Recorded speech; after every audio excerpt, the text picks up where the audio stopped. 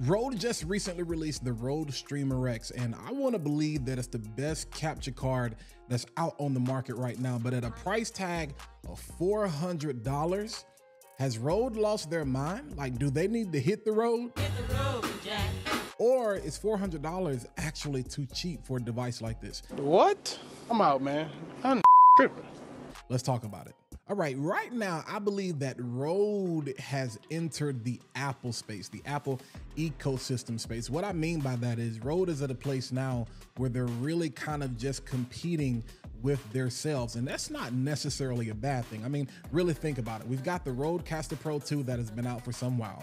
We've got this device, the Rode streamerx, which basically has like a Rodecaster Pro somewhat built into it. And then, you know, you can now pre-order what was just released was the Rodecaster Duo, okay? So again, you know, I know a lot of people are probably asking the question, you know, like which device should I get? Like what should I actually buy?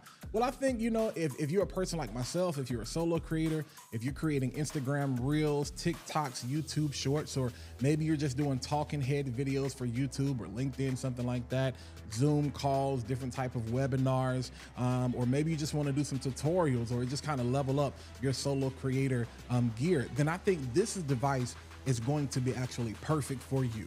The Rode streamerx combines the best of both worlds as it relates to audio and video, giving you those same legendary preamps that come from the Rodecaster Pro 2 and are now in the Rodecaster Duo. You're gonna get the great preamps, and then you're also gonna get the ability to capture 4K 30 frames per second and also be able to pass through 4K 60 frames per second. So if you're a gamer, that's gonna be dope. Listen, in addition to that, you have the 1/4-inch jack that's gonna allow you to monitor your audio with headphones. And then you also have the 1/8-inch, or what you know as the aux input, or the 3.5mm jack that's gonna allow you to plug in, you know, a broadcast or a gaming style microphone, you know, so that's gonna be dope. Listen, not to mention, there's also a wireless receiver that's built directly into the Rode streamerx that's going to allow you to connect the Rode Wireless Me's or the Rode Wireless Go 2s, so you can actually have a wireless setup going on. On top of that,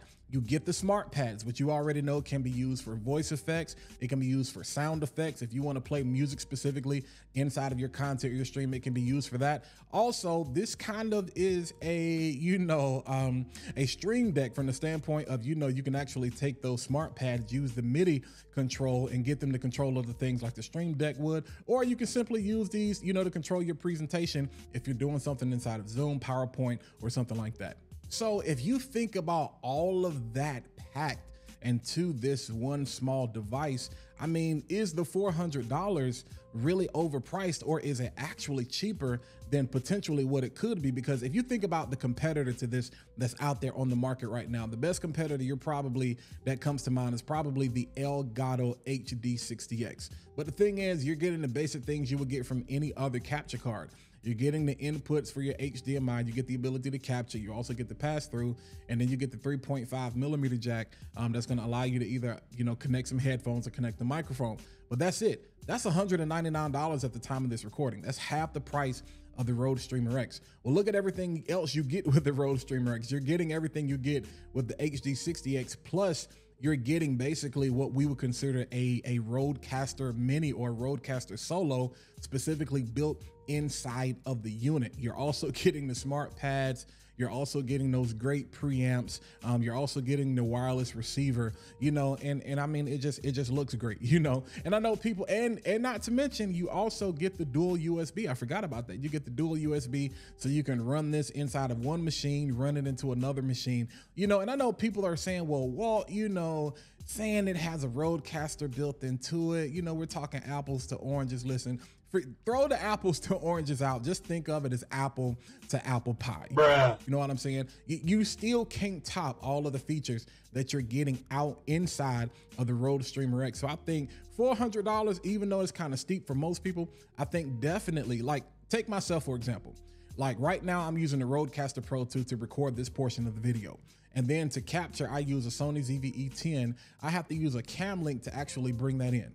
The Rodecaster Pro is $700. The Cam Link right now is about $100. And just so you know, I'll include the links to everything down in the description. Well, you're talking about an $800, $900, almost $1,000 investment as it relates to just those two pieces of equipment, you know, if we include tax in that. You chop that in half, you get not only a video capture card, but you get the audio, you know, basically interface device all in one, plus some other features that I think are gonna be dope. So can you really argue against a $400 price tag for that? All right, so what I love about the streamerx is right out the box, the form factor. This is a small device that's gonna save a lot more space on my desk, but again, it packs a lot of punch. The build quality is pretty solid. I'm not gonna say it's the same build quality as something like the Rodecaster Pro 2. Of course, that has a lot more weight to it.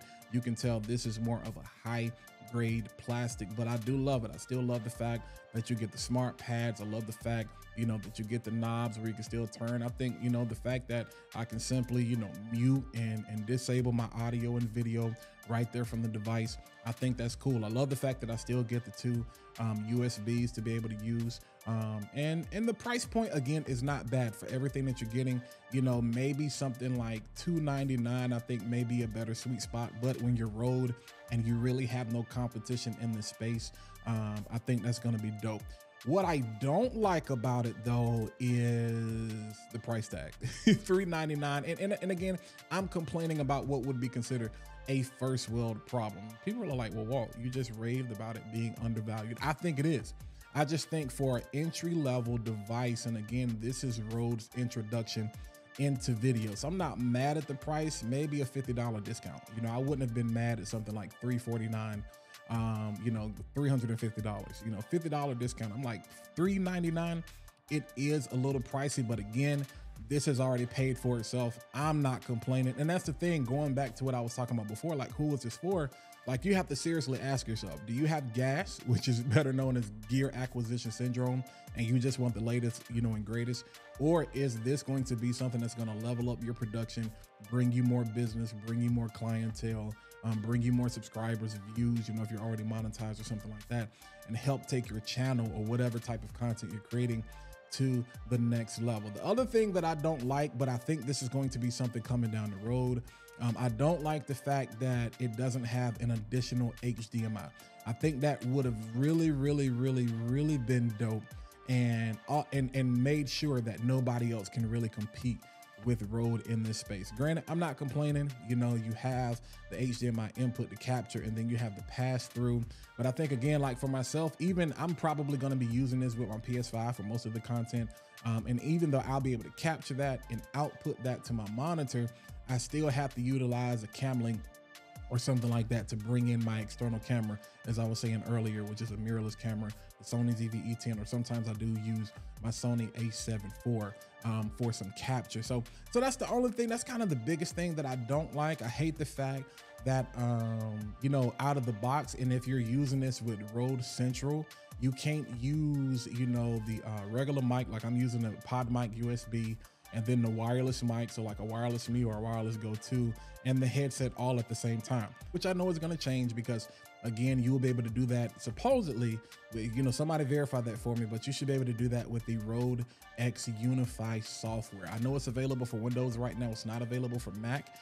Beta is supposed to be released at the time of recording this. It's supposed to be released midway through June. So I have signed up for the beta. So hopefully I get an email saying the beta is available, because I would love, you know, to kind of check that out. Rode Central, I'm not sure what the deal is with that. If Unify is, you know, the Rode X series is such a difference from everything else, let's just marry everything together, one system. You got Rode Connect, Rode Central, and Unify. Too much. It's too much room for error, too much opportunity and room for confusion. So that is one thing I would like, Rode, if you're watching, for you to definitely clean up. There needs to be one software that we go for everything, to even manage your devices, get firmware updates, and all of that jazz. But other than that, I absolutely love the device. I love the form factor, and again, I love the power that's actually packed into this streamerx. You know, this definitely simplifies things, which I think that's who Rode is marketing to. Even for the video that I'm recording now, I won't have any problem just being able to turn on the camera,